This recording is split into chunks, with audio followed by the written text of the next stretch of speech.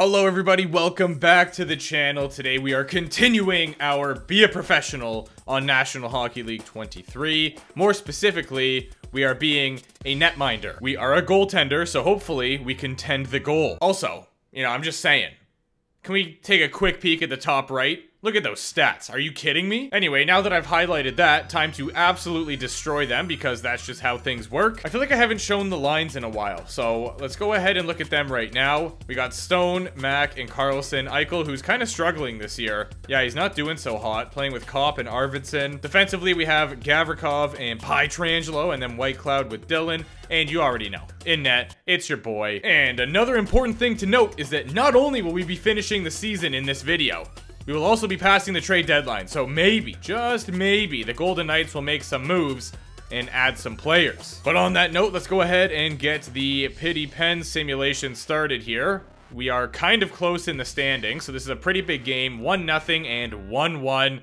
Talk about a good game to jump into. All right, let's get some stretches in here. Wake up a little bit, give the head a shake, and hopefully save some hockey pucks. That's the goal, right? Brian Rust is in, and he goes for a pass in the middle, which just results... First of all, sick move. He absolutely destroyed that defender. But then, he just dumped it in, which was the weirdest play I've ever seen. It's almost like he felt bad for the defender, Like, he destroyed him with that deke, and then was like, I can't go score. It will literally end this guy's career. Gavrikov tries to go down low to Nate, but runs into the goalie. Still battling for it, though. I like it. Pass to Carlson, who's able to walk out in front of the net and gets rocked. It looked like he went down way too easy, by the way. That felt like it shouldn't have been a hard hit. No way, Kopp. We are pulling off some maneuvers out here today, guys. We've been practicing our dekes or something, and you're just out here kind of putting on a showcase now. Is that what's going on here? Because something strange is going on, that's for sure. There you go, Pietrangelo. Let's get the puck out of our zone. The boys are buzzing right now. I actually have no idea how we haven't scored. It's been quite a treat to watch these guys go. Eichel, do it! Ooh, Skinner, he read you like a book. He knew that you were going to try stopping and shooting there, clearly. Tippett has... What was my positioning there? Yeah, that was just all me. All me. Talk about a momentum killer. Holy, sorry, boys. Alright, I made a redemption save there. Not really a redemption save, that was pretty easy. But you know what? I'm gonna call it a redemption save anyway. I feel like what happened is I just dropped the butterfly and then dramatically slid to the left because it seemed like he was gonna cut across, and then he just didn't. He absolutely fooled me. Even then though, shouldn't have bit that hard. Like, I was gone. Gave him a free goal pretty much, so... I gotta, I have been pretty good with that, but clearly I still have some work to do in that department. That was weird. Came through a crowd of two and sort of just floated its way in. It was saved though.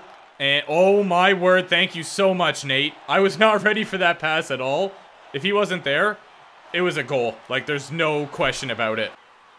3 minutes to go. Nice try. The toe drag shot. It could have been beautiful. Get in there and help him, 5. What's going on here? There you go.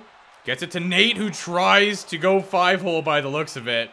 And it just hit the mini-wheat of... I just read his name and I already forget who it was. Skinner. There you go. I might actually just sim past the trade deadline after this game, because that way we will get 2 games in with any moves that we did, or I guess didn't make, but hopefully did. Oh my! My positioning was horrendous there again. And I just managed to slide back across and kick it away. Like, literally with my skate blade. Again, I feel like I've been really good with that recently. I don't know why all of a sudden I'm like a fish out of water in this episode. It makes no sense to just have that switch turned on and off. Yep, it's an L. That game's on me. Tippett should not have scored that goal. But you know what? It happens sometimes. Let's move on. They did still have 29 shots, though. So, not bad. Even though we let in that goal, it's still all green. So that's fire. What's up, Nate? Is there a museum or something? Oh, a baseball game. Fine. I guess I'll go. We're not even in for this game, but I am going to go to the calendar and sim past the trade deadline to see if any acquisitions are made. They didn't put us in for that game, and we took a 9-2 L, but to be fair, it looks like we're kind of getting bullied anyway. Yeah, I know. There we go, getting some bounce back wins, which, by the way, all these games, extremely high scoring. I don't know what's going on, but lots of goals are being scored. It's taking a long time to get past the trade deadline. James, zip it. Moment of truth. Any changes? No. In fact, we got worse. Never mind. Kopp and Arvidsson are just hurt. Okay, we did get Shane Goss to spare. 85 overall. We take that just to make sure he wasn't playing on our team. Yeah, we got him from the Washington Capitals. And now we're up against the 7th placed Arizona Coyotes. We are 3rd in the league at the moment, so hopefully we take a big dub. Not great. Very good. No, I'll sim it. Whew. Scared me. The 11th placed Minnesota Wild here will be our next matchup. We're almost at 40 wins. This could be the big 4-0, and it looks like it might be. 2-0 isn't that extreme. Let's jump in. All right, let's do this thing. Hopefully, I can calm down a little bit and stop flopping all over the place. Get my composure back, if you know what I'm saying. Ooh, okay, I thought they were going to pick it up in the slot, but Nate does and almost gets rocked, but he managed to firm it. And now here comes Stone. Gains the line. Look at this passing. Holy smokes. Gostisbehere could have gotten his first goal that I would have witnessed. I don't know if he's gotten one. Did he get one in that other game? I wasn't really paying attention. Gauthier, slowly but surely finding his way into the zone and close to the net. Now he has a chance. Goes to rip one. Oh no. Never mind. Thought Eichel was hurt. But he's all good. Puck is in the middle. And here's Jensen. Hands it off to Eriksson Ek, who goes in the middle. Not great positioning by me again, but thankfully, it didn't result in a goal this time. And then another big hit. Eichel's getting destroyed out there right now. Sinking. What does that mean? Should I be worried? What's going on here, guys? I just paused the game and unpaused it, and it worked. So we take that. They refused to dump the puck down the ice, even though they're on the PK. And they ended up gaining the line, actually getting a decent chance out of it, so fair enough. Big draw win? Oh yeah, clean. What a play, Jesper Wallstedt making a massive save, but then his team's gonna go and take another penalty. This poor man. What a save again by Jesper. We're getting tons of chances here, which I mean, we probably should. It is a 5-on-3, which they still refuse to dump the puck down in a 5-on-3. What a play. Wallstedt again. What is... Hello? Shea Theodore. I feel like we saw him on a different team last year. But maybe not. So we had a 5-on-3 and didn't capitalize. That is brutal. What a save. Throw that out. Ah! That wasn't meant to go to Pietrangelo. Oh no. Oh no, not like this. Not like this! Please? Please? Defense, do something? This was all my fault. Should not have passed that out. We would have had a face-off. Things would have been chill. But no, had to go and pass it out. I don't think I regret my decision, though. Keeps you on your toes, you know? That was a weird one. Passed that to Gostisbehere, which was risky, but threaded the needle. Theodore with a great poke check. Tries to bring it back the other way, but then Eriksson Ek gonna get hit, and the puck comes back to the Golden Knights. In the middle to Rossi, who takes a shot. Tried to go 5-hole, the cheeky little lad, but no. I don't think so. They're back at it again. Wow, that was... Nope, nope, nope, nope. I don't think so. Another save off the face-off. The Wild are really cranking up the pressure here. That went off like the peak point of my glove. Coming out to play the puck has been working out quite well for me in this game. So that's a plus. Team play should be elite. Not that it matters though, as I discussed in a previous video. Let's play a game called Can Our Team Score on an Empty Net? I'm gonna go with no, they cannot. But stay tuned to find out. Really? There's still time for them to tie this up to. This game, what did I just say? Why am I so unable to speak today? Alright, well, Gauthier did score, so this game is in fact over at this point in time. Unfortunately, the shutty was broken, but still a stellar performance, so I will take it. No complaints. GG's, lads. Wallstedt, fair dues. You earned that 3rd star. Great performance from him. And if you look at that, 28 shots and only 1 goal. which means first star. Oh yeah. We're actually just too sick.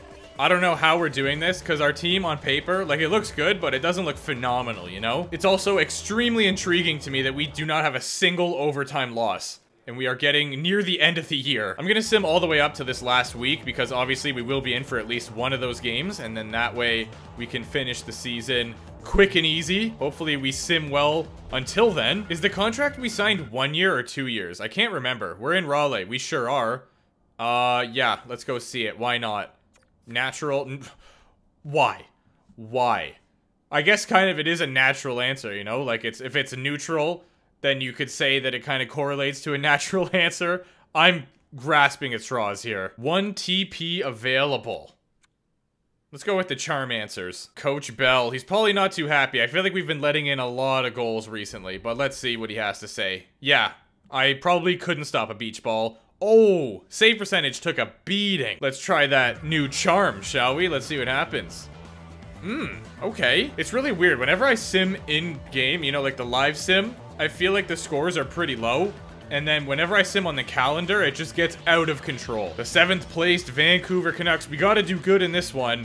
And let's see if we can do just that. Well, no. Apparently we cannot. That was awful. I think this is our second last game. It is. So hopefully this one's close and we can jump into it. But also hopefully it's not close because they are 21st. What is going on? Thank you. Should we jump into this one or should we leave it to the last one? Which I don't even know if I'll be starting. Okay, fine. We'll jump into this one. Let's see how we do against the Mighty Ducks of Anaheim. We are up by 2 at the moment. But that lead could disappear very quickly. Don't get me wrong. Oh yeah? There we go. Will this game be as easy as last game to make some passes? So far, yes. Stone goes in front. That just missed the net. Can Gostisbehere keep it in? He does. Nice pass. Oh, no. Gibson's been playing outstanding so far, by the way. I know we're, you know, 4 minutes into the game, but holy smoke. There you go. Need I say more? Like, look at this guy. Chill out, John. Oh, yeah? Cop just got robbed 2 or 3 times right there. If it wasn't for John Gibson, we would be annihilating this team right now. That's what you need from a good goalie, to be fair. Sometimes they gotta steal games. I mean, sure, they are still losing 4-2. Almost 4-3. But considering how the Ducks are playing right now, he's giving his team a chance that they do not deserve. Ooh, I love it. Big hit as he tried to cut in. That will potentially stop him from doing it in the future. It won't, because he's a computer. But, you know, in real hockey, I'm just saying. Carlson? Good passing. Gavrikov walking in, takes a low shot. Another chance and another save from Gibb. 2-on-1. Nate, let's go. He just managed to keep that puck away from the defender and then brought it across. Also, our player was just inside the boards, so that's fun. The poke check missed. Keeps it to the backhand. Great pass. And boom. That's a 5-2 lead if I've ever seen one. Also, Nate Mack is 2nd in the league right now for points. He's not going to catch up because this is the second last game of the year, but still. He's going to need like a 5-point performance next game, which, you know what? We can't totally count that out. It could happen. I'm assuming we took the penalty, the slash. Oh no, they did. Haha! It's been quite a while since their players have actually charged me behind the net like that, so I really wasn't ready for it. Caught me off guard big time. But luckily, it really worked out in our favor. They took a penalty, and now, not only do we have a 3-goal lead, but we have the man advantage for the next 2. Or not. Or not, because Victor Arvidsson said, hey, I know you're playing sick, John Gibson, but also screw you, I'm scoring a goal. And he did just that. He also split the D. Show me the replay. Reload it. Look at this guy go.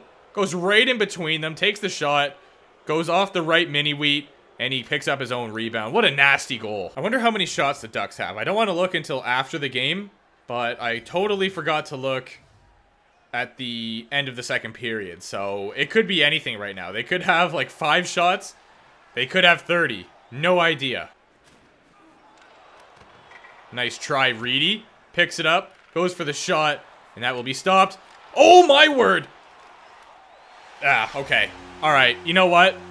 I did enough there. And at the end of the day, that was just gonna be a goal. It just was. Wow!